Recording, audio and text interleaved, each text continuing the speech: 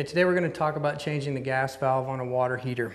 Although this is a relatively simple task, I'll be first and foremost with safety. This is a task that I recommend by a certified technician and not necessarily by the homeowner. But we will walk through the steps of what is necessary, this to educate you and to make it helpful for you when you do call your certified technician out. First thing we do is safety. Safety is first. With this, we shut the gas off at the gas valve, external gas valve that's past the gas valve that runs the water heater. There's a redundant gas valve here. It's called a gas cock. We shut this into the off position. If it's 90 degrees from the pipe, it's in the off position. As you can see, this one forms a T against the pipe. That means it's off. What this does is it shuts the gas flow off to the unit, which eliminates the pilot light and shuts it down completely. Now remember that when you're coming into something like this, you're also typically dealing with a whole lot of hot water that has a potential of being a scald hazard that you need to be aware of. So the first thing you want to do after you shut your gas off is go ahead and hook your hose up to the drain valve.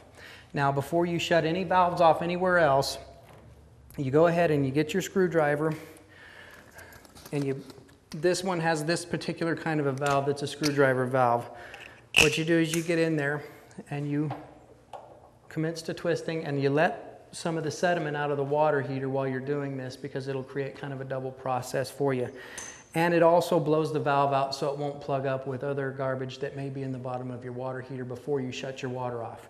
After you've got that and you've got a nice flow of water, you go ahead, you come to the top of the tank, and on your cold water side, you'll have a cold water shutoff.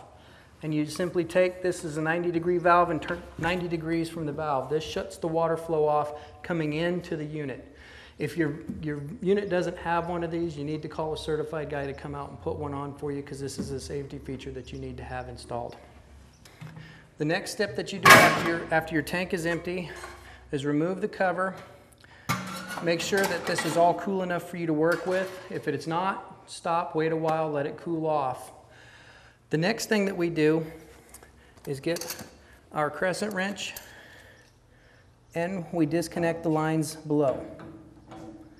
There are 3 separate lines. One, a pilot line. The next, the main gas line. The third is the thermocouple, which is a sensor that lets the unit know that it's proving flame and that it's okay to go ahead and turn on the big flame. It's just one that works off of the pilot itself. So what you do is you remove all 3, remembering that the center one, especially if it's on a propane, will be reverse thread. So you will have to spin it the other direction as opposed to the standard on-off direction. So be aware of that, because you can mess the gas valve up and other things. Once again, if you're not comfortable with this, you should get a certified technician out. After we get those 3 lines removed, we come over, we remove our gas line that's hooked in by simply threading this off. Remember, our gas is off now, so there's no hazard in this. Now with all of that removed, these are tough to get out. It's not real easy. And you have the potential of bending and breaking things if you don't really know what you're doing. So basically you get a really big wrench, you go across the top of it, make sure it's tight enough that it's not going to hurt anything, and you spin it off, you thread it out.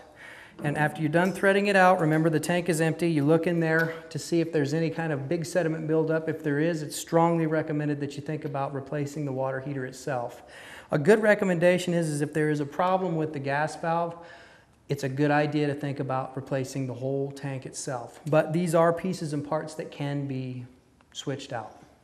Now, what we do is just rethread the new one in. It'll thread in a clockwise manner. What you do is you get it hand tight, and then you go ahead and give it another spin around. Don't get it super tight in there, because it's something that will tear up if you get it super tight in there. Plus you can crush the valve, and many different things that you can do if you do this. Once again, I'd recommend that you get a certified guy in to do this. And then you simply hook the thermocouple back in. Hook your main tube in. Actually, you hook your main tube in first, because it's the biggest and easiest to get a wrench on when you do that. And then you hook the thermocouple, and then you hook your pilot tube in. And then go ahead, you reinstall your nipple that you pulled out of the other one before you got done. You tighten this in, and this is a flare fitting. There should be no Teflon tape or pipe dope on this fitting that's a flare fitting. When I say flare, you can see how it's coned out and how the inside of that is coned in. Those just set against each other, and just the metal itself is what sets it up.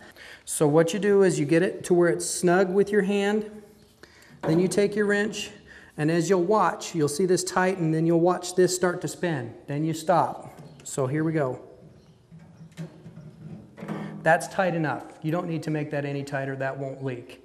It's a good idea to always double check yourself with soap bubbles when you're done doing this, just to make sure that you have no gas leaks at all. And if you do, call your certified technician, shut your gas back off. To finish this up, you turn the gas on and you're ready to light your pilot light. You have your doors off, so it's time to light the pilot light.